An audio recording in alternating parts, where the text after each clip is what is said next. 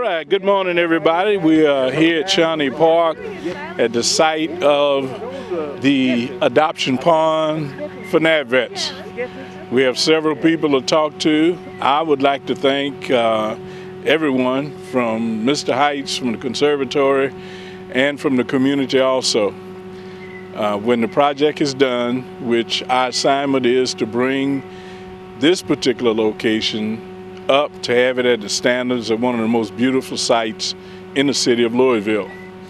The Louisville Loop passed right behind us, so naturally as visitors come and people get a chance to see, we want to make sure that they have something to see that is reflective of who we are in Louisville and in the Commonwealth of Kentucky. The first person I'd like to get is Mr. Heights, the Director of Parks. Mr. Heights. Over this way. Yes, sir. Good morning, sir. Good morning. And thank you for being here.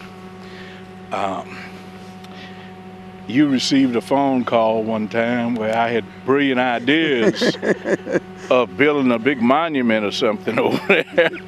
Something like that. And of course, with your suggestion, I think the statement you made is, what would you think about a place of reflection? And I thought about that. It's a place of reflection, place of reflection. And you said, yeah, you know, veterans, to families, to any visitors come in town or what have you. So with that in mind, this is definitely your suggestion. And I bought into it, and NABVETS members bought into it. Go ahead. Well, I think it's very appropriate. The Lily Pond here in Shawnee Park has always been one of the amenities that I think everybody has appreciated. I think it's something that needs some attention to it, and I think the veterans adopting it and making it into a special place and making it into the place that deserves the attention that it should get. And I know that your group is going to do that. Yeah, we can get it done. Cedric?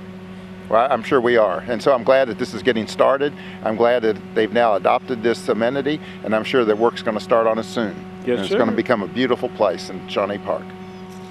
Okay, thank you, sir. Thank you, Cedric. Appreciate you. Rudy, come on up here.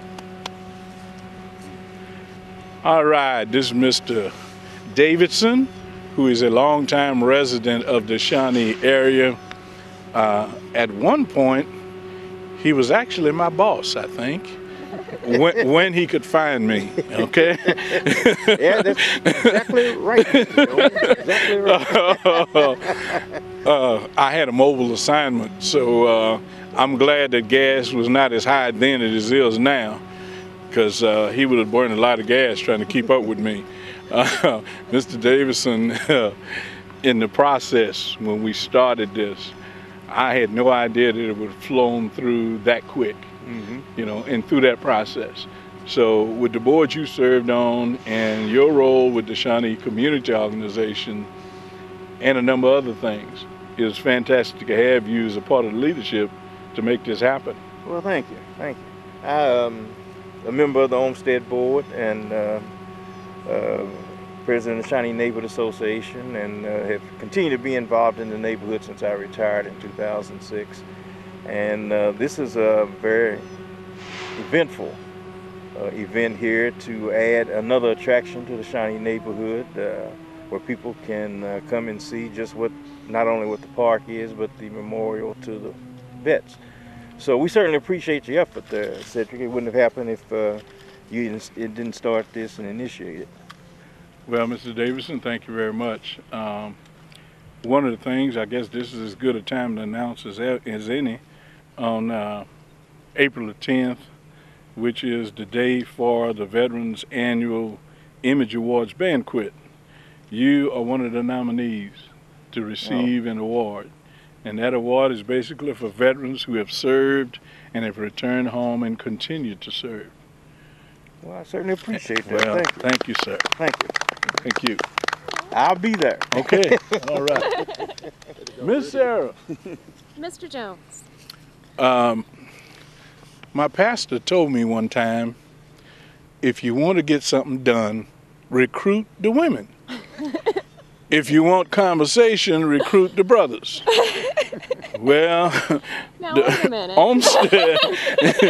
We had a 3-hour conversation. Yeah, that's all right. That's quite all right. But thank you because your work from helping to educate me, number one, about the Olmsted Conservatory, and also to graciously inform me of the things that we could not do. I had a long list of things to do. Okay.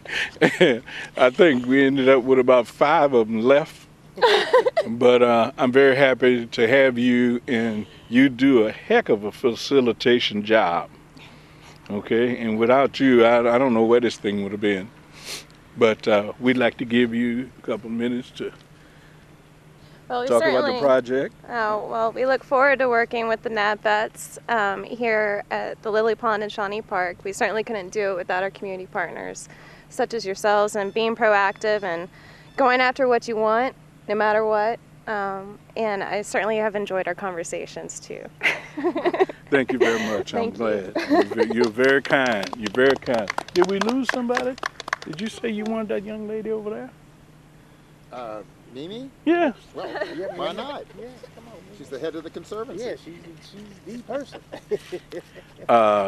Every platoon or group has to have a leader. And it's normally some non-commissioned officer or another, a sergeant, lieutenant, a lieutenant or something. If they're lucky, they get promoted. We're just meeting this young lady, but obviously her rank is not in question because everybody kind of likes, when it comes down to the final whatever, you know, the word Mimi comes out.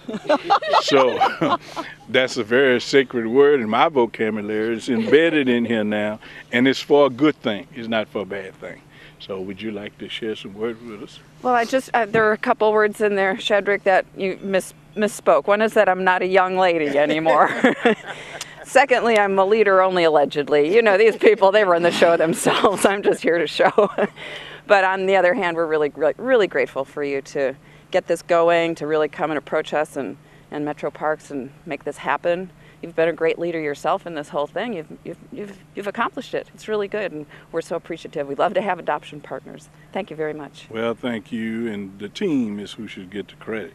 The whole team. Because there was a lot of phone calls, a lot of emails, a lot of she-mails. Okay, went into making this happen.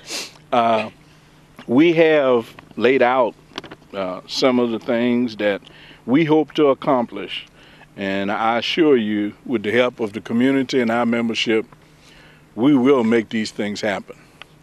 This will become a place of reflection that is second to none in any community. Thank you very much, and see you next time.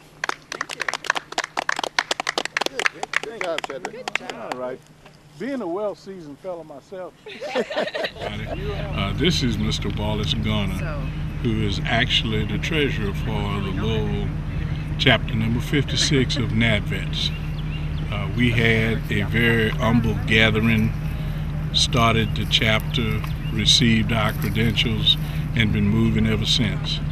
Being a busy fellow and being a part of the school system and working in church projects and radio and whatever else he does, he always finds time for NABVETS.